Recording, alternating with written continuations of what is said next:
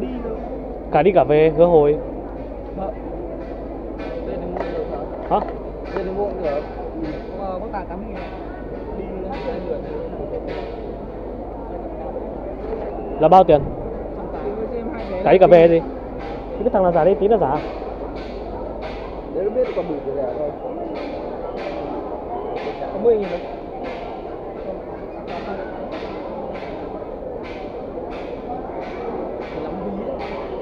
Nhiều ví á, thằng này làm ví á. Cho 27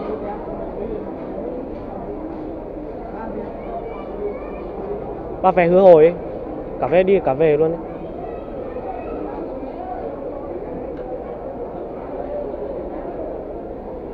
Một 1.620.000 hả? Mình đưa cầm cái, mình đi qua sắp. Từ từ cầm lấy.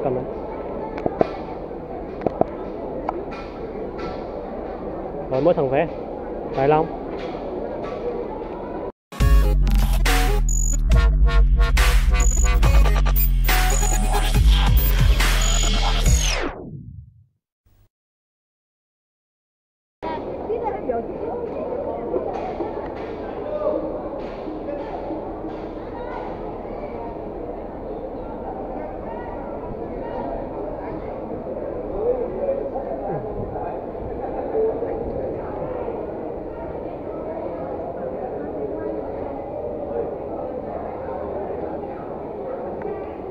Mắc nắng luôn, đã phải nắng bình thường.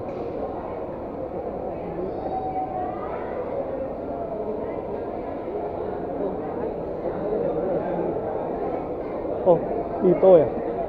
Đây là mình ra rẽ đường kia vào đây. Sang bên kia quay lại.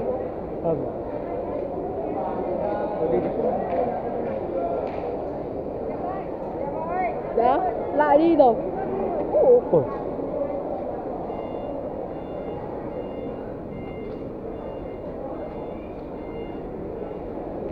Cảm thấy mình ngoài hành tinh lại. Tôi cổ. Hai đứa đồng chị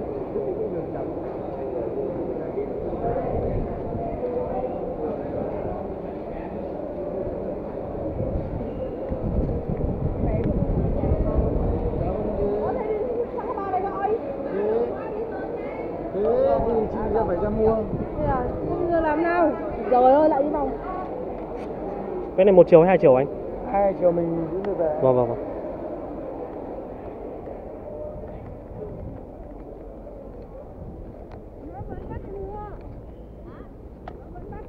Bắt.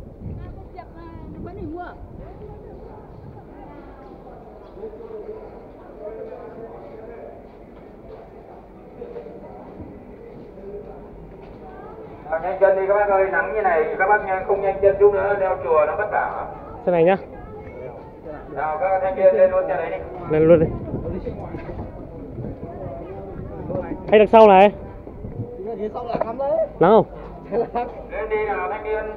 Lắng đấy, lên thế này thôi. Rồi bác ơi, bác lên đi.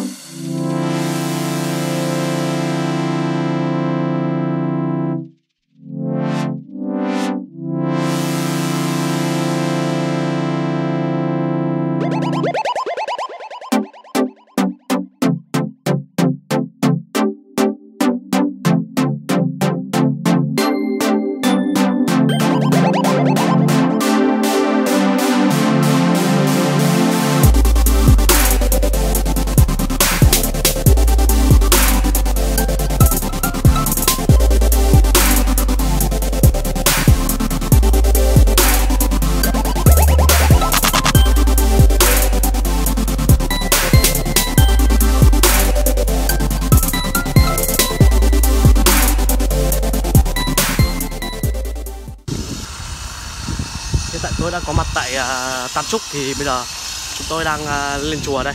Đây. Đấy, mọi người có thể thấy quá nắng luôn. Đây. Đây, Tam Chúc đây. Đấy.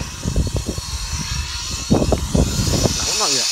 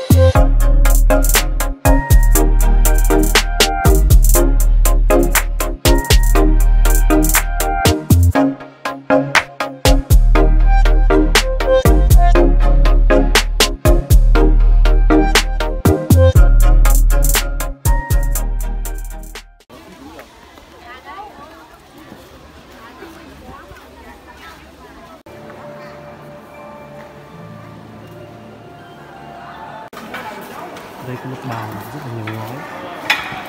Phật tử góp mỗi viên ngói xây dựng 50.000 đồng một viên xin cho Phật. Đây là bỏ tiền ra mua ngói để quyên góp cho chùa.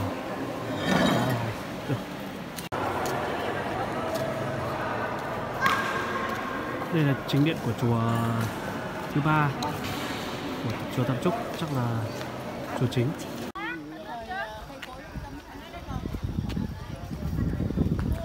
Cảm xúc thế nào bạn? Mệt, mới được vài bước thôi mệt lắm. Nhìn cái con dốc này chịu. Nhưng mà công nhận là dễ thật. Thôi đã lên đến đây rồi, đi thôi.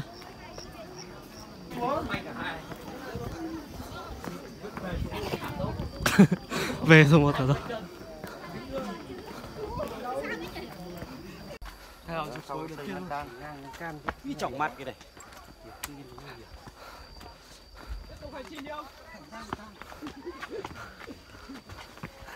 Nắng.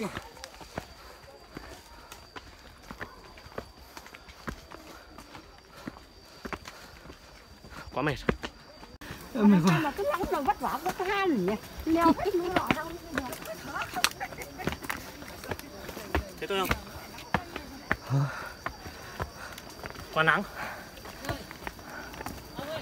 Bây giờ chúng tôi đang lên trên đỉnh Tam Chúc. Chúng ta dùng tời để kéo đúng không? Này ngày xưa thắp pháo.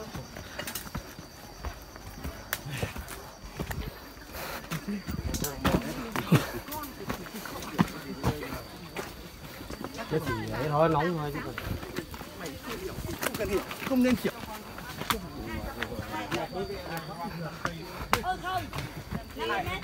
Hai sao quăng Cố lên trên đấy mát lắm rồi, trên đấy mát leo lên thì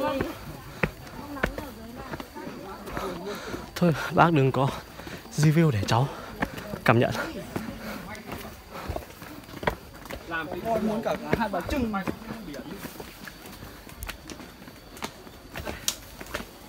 Đây kiểu như rừng già.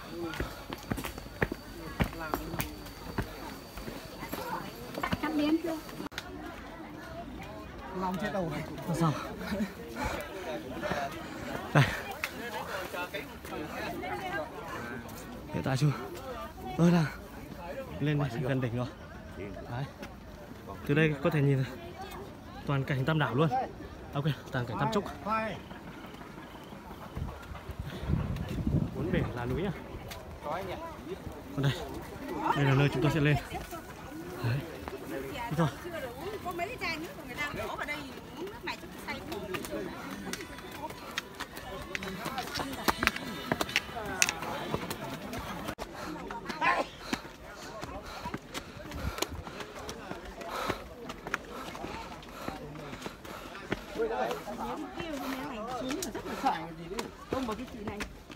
Không thở nổi.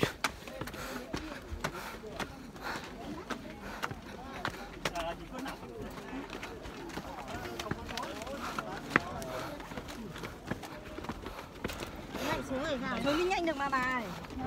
Phải nhiều tuổi lắm không? Đi xuống rồi à? Đi mát rồi.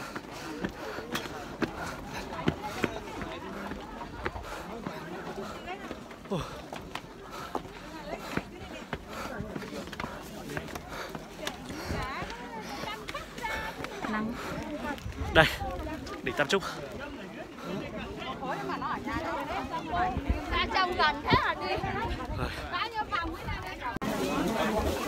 Hiện tại mình đang có mặt tại đỉnh Tam Chúc. Đây.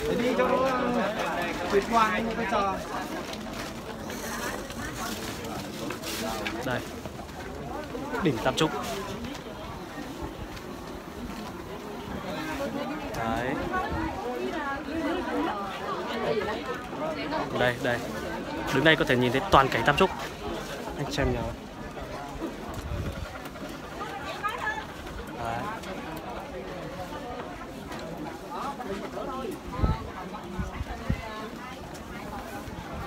Đấy thì sau một hồi vật lộn với thời tiết và núi thì bọn mình đã đến đây. Đây. Đây là con đường lên đỉnh Tam Chúc đây. Đây. Đây. Đấy. Thấy kinh khủng không? Đấy. Sau đây mình sẽ đi một vòng cái đỉnh Tam Chúc này cho mọi người xem nhé.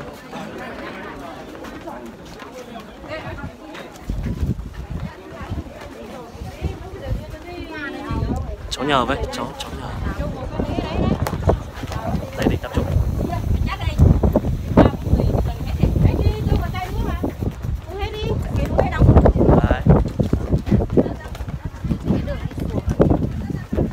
Đây, đỉnh Tam Chúc luôn.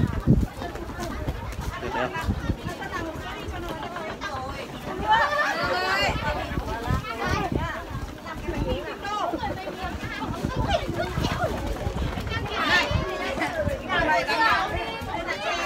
Thì bây giờ nhiệt độ ngoài trời nó phải hơn 40 độ rồi và bây giờ chúng mình đang chuẩn bị đi xuống nhé.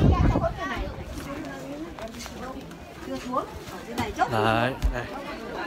Để cho các bạn xem.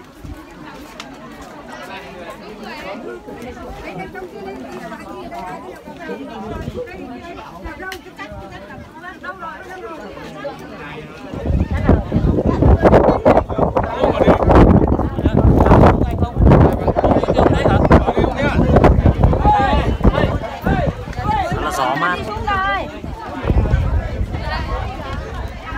Đây. Đây đỉnh Tam Chúc. Đấy.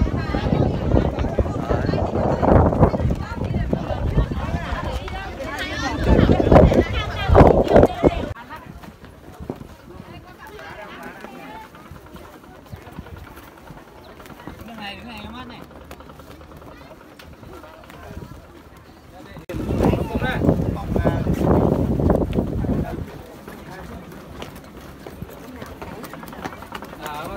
Hiện tại thì bây giờ chúng mình đang xuống và kết thúc cuộc hành trình.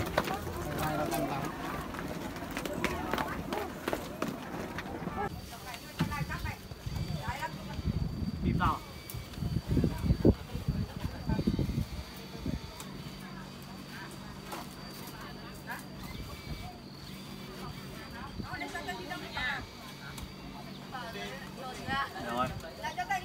Số 25 26 này.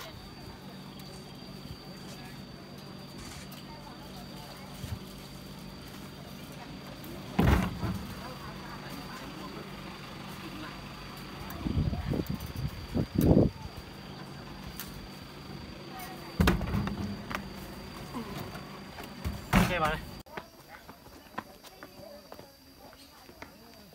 Xuống kia 5.000 một cái. Cứ tính sưng lên nghìn cái. Đi rồi.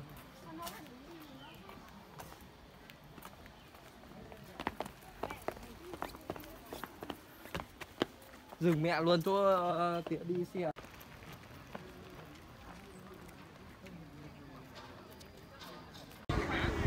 Hello, hiện tại thì chúng tôi đã kết thúc cuộc hành trình khám phá Tam Chúc tại đây. Thì bây giờ chúng tôi đang chuẩn bị trên đường về. Thì đây, hiện tại tôi đang có mặt tại cổng của chùa Tam Chúc. Thì hẹn tất cả các bạn vào những video đi phượt và những địa điểm du lịch mới tiếp theo nha. Hello, xin chào.